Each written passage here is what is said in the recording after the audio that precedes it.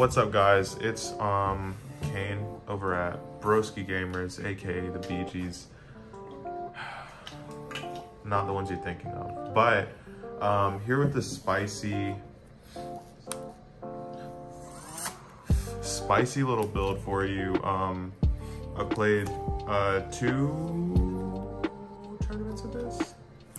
2 tournaments with 2 different variants. Yeah, 2 different variants. Because if you are unaware, this card right here, variants out the ass. Like so many different ways that you can play, but this is the one I've been playing most recently. It's pretty fun. So you went XO with this build, and then you went X1 with the Eldlich Horde build. Yeah. So I guess total record's like 8-0, 9-0. Yeah, it's pretty fun. Truthfully, the only thing I would say about this is that you really have to make sure that your timing is on point. It's kind of hard to, well, I don't think it's that hard. It just takes some practice to like remember when everything should be happening. You also have to plan out in advance because there are going to be a lot of times where people try to disrupt your play. You just have to know which cards to place when. We've never really had a legitimate Eldlich profile on the channel, I don't think. And so this, now we're about to put out like 3 of them. Yeah, this is like the first time I'll ever be like actually actively saying what he does, like on camera at least. So of course, triple Eldlich, I probably don't necessarily have to explain what he does, but you can get rid of this and 1 spell or trap from your hand, send 1 card on the field to the graveyard. A lot of people are like, oh, it's really great for like, you know, for monsters, but I actually use it probably more for back row. Monsters aren't really that big of a deal, especially not to this deck, but you know, back row disruption, that can really kind of throw you off. Anything that might, I'll get into what stands in your way a little bit later on down the line, but it's really nice to just have the extra support of like getting rid of any card in the field as opposed to like monster, spell, trap, just any kind of out that you need. Next up, double inspector border. Let's just stop some effects from popping off. Which stun Eldlich? Which truthfully, I've played Inspector Border probably like 3 times in the total number of times that I've played through, and he definitely helps. He's not 100% necessary, but the rest of the way this deck is built, it doesn't matter that you can't really use effects like that. Dynamite Knight, the true Draco fighter. Oh, it's getting zesty. We're talking sexy out here. Now remember, this was the profile that went 4-0, so XO. And yeah, this is all just like add true Draco card, right? Like pretty much every true Draco is just like add a true Draco. Yeah, the Knuckles of course adds a trap. Yeah, and then we've got Ignis Heat. You know, Ignis adds a spell. And for monsters, that's actually it. It is actually it, isn't it? It is. Next up, Elixir of Black Awakening, followed by my personal favorite, Elixir of White Destiny. I tend to find Elixir of White Destiny has been like the most clutch one to have. Just getting rid of like your unbricks your hand. Yeah, getting rid of Elixir and being able to use it for its secondary effect as well as having the like hand or graveyard. Because there have been plenty of times where we played and I'm like, oh shit, I don't even have a target anymore. Because I can shotgun them out pretty quick. Next up, Cursed Elderland. This is part of the reason why sometimes I can shotgun them out really quick, because I'll put them in my hand to like send something from the field. Next up, probably like the wildest card in the whole deck is the addition of Card of Demise. The amount of times that I've like used Card of Demise like on some anime type shit, like I draw until I have 3 cards, and then just like in this deck 3 cards is more than enough to turn the whole thing around. Although truthfully, most of the time you're in control. This is a more control style of deck than like I think I've ever played. It can OTK for sure. Yeah, it can, but like you don't even have to because you're having too much fun. Yeah. Next up, Dragonic Diagram. Not a lot to say here. Pop 1.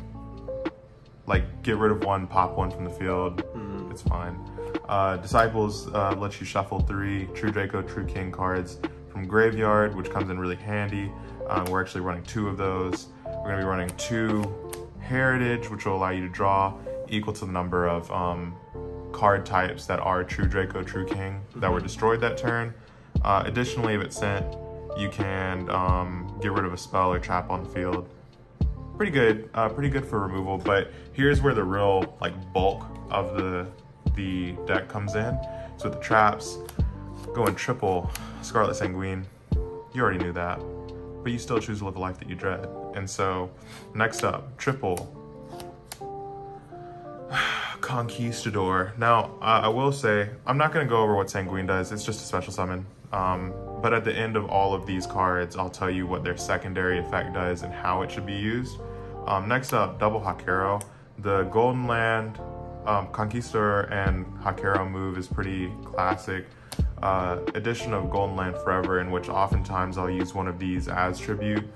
Skill Drain, double Apocalypse. This card's crazy in stack. Oh yeah. Because they literally don't care. Oh yeah.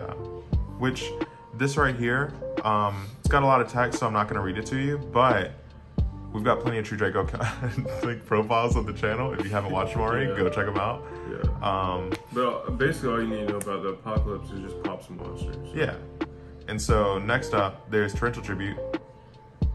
I don't know, like if you don't know what Torrential Tribute is, I guess you're new to the game. I guess you haven't been playing in a while.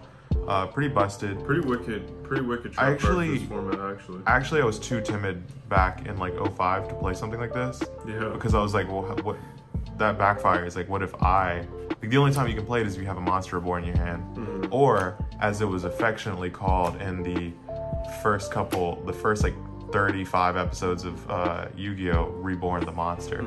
Next up, double trap trick. Need I say more? Look at all these traps we're running. Need I say more? Gives you 5 Sanguine. Triple Solemn Strike. I know what you're thinking. Why'd you go with Strike instead of Triple Judgment? Damn. So you just aren't letting people play the game? No. I don't want you to play. Because I want you to see like the way that you lost, and I want you to understand very plainly that like you had no way of coming back. So, of course, all of the Golden Land and Eldlich cards all interact with each other in a specific way. So Golden Lands bring Eldlichs and place them. This is all in end phase, so you can activate them pretty much immediately afterwards. And all of the Eldlichs get Golden Lands. So your targets are, of course, you know, your Hakero, your Conquistador, as well as your Forever for Sanguine. And for these two right here, your targets are Sanguine, White Destiny, and Black Awakening.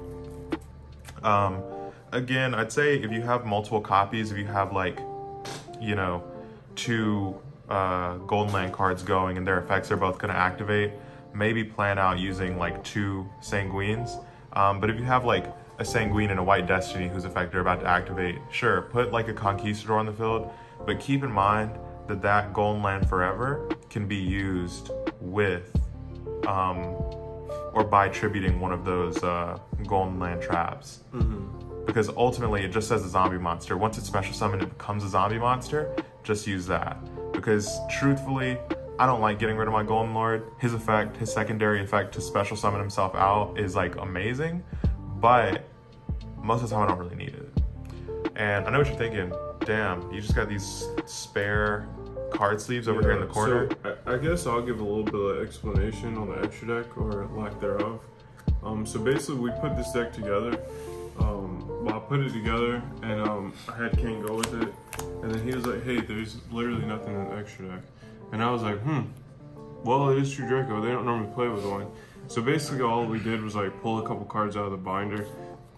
We just pulled out a Juggernaut Leave, Gustav Max, and a Durandal. Just because these are pretty much the only ones he was going to go into.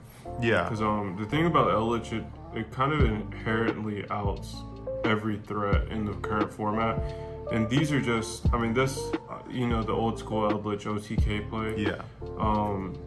Durandal is just Durandal. It's pretty good also. Yeah, which Durandal I've actually found myself going into more frequently than anything.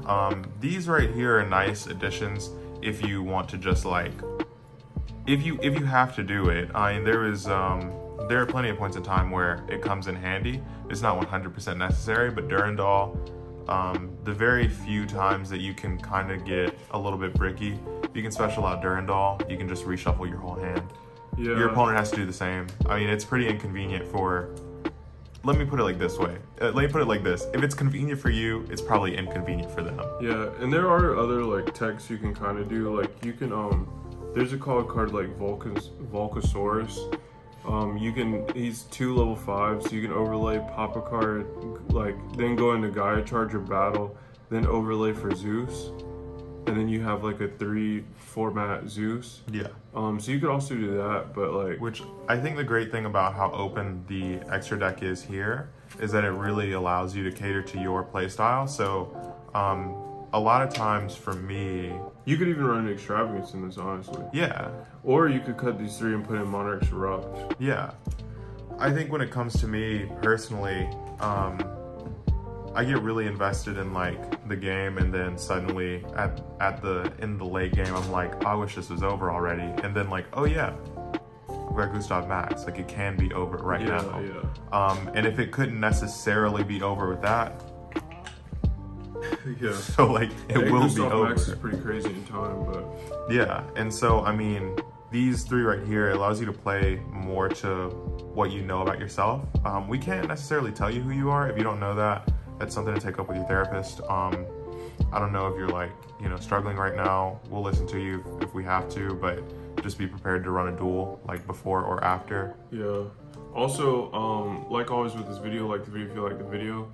Leave a comment if you want to see all of the different iterations Kane's been playing. They're probably going to come anyways, but he's got a lot of spicy builds for the Eldlich deck in general. Probably ones that you haven't really seen like that, but go ahead and comment for that. Like the video.